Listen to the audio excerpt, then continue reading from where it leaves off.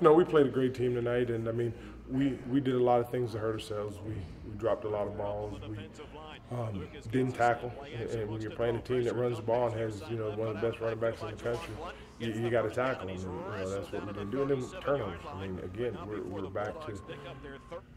It looked like we were snake bit tonight by our turnovers. We throw an interception in the end zone, they march down the field, score. We have a punt that we mishandle, and they score. I mean, we're in the hole. And our kids just fought and fought and fought. But, we did not capitalize a lot of times when we had the opportunity. And the thing about that is that we can correct those, and I'm really excited. And, we're going to take this one on our chin. But, again, Wofford's a really good football team. We're going to take our chin. We're going to get through the video tomorrow, and then we're going to get ready for Richmond. Here with Lucas Beatty and Tanner Burch, 10th ranked Wofford, 34 Gardner-Webb 7. Tough loss in the opener, tough weather to play in for sure. Close game, kind of got away in the second half a little bit. Lucas, offensively, you guys were able to throw the football a little bit tonight despite the wet weather. What were some of the things you were seeing out there? Well, they had a good defensive scheme, but we prepared real well for it. We passed the ball well, I thought. It just got a little slippery out there with the rain, but I don't know. I thought we did a good job passing the ball. Good deal. Running game, they kind of did a good job bottling up the running game, got in the backfield with some tackles for loss and some sacks tonight.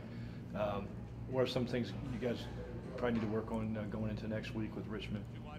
Well, with Richmond, we just have to study it, just know the fronts, know the blitzes, and pick up on them when they come. Tanner, you guys, 14 points allowed in the first half. Second half, a couple big plays for Wofford, kind of put the game away. What were some of the things you were seeing out there at your middle linebacker spot? Had 15 tackles tonight. Basically, we came out, we missed a couple tackles, missed a couple assignments, and that's what happens when you're in an option. When you're in an option, if you miss a tackle or you miss your assignment, they're going to get a big play. Because, what happened in the second half, they adjusted very well. We adjusted as well in the first half, and we got a couple tackles for loss, and we stopped them on fourth down. But overall, they just adjusted well, and they got big plays.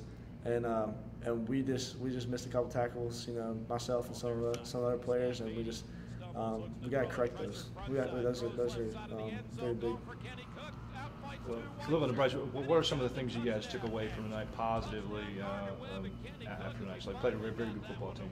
Yeah, they were very sound on defense and offense, but that was to be expected. But we saw that we can also drive the football down the field. We just have to eliminate mistakes. We saw that we can stop great teams, and we just have to keep working. I'm glad we started off with a team like this. It helps us, be more disciplined as defensive players and knowing our reads and knowing our assignments, and that way we can execute against teams better. So I'm really happy that we scheduled them despite, the outcome. It's bittersweet, but, it's a good way to start off the season, and I think it'll set us up for, to be more successful and be more alert and then executing the game plan next time. All right, thanks, guys.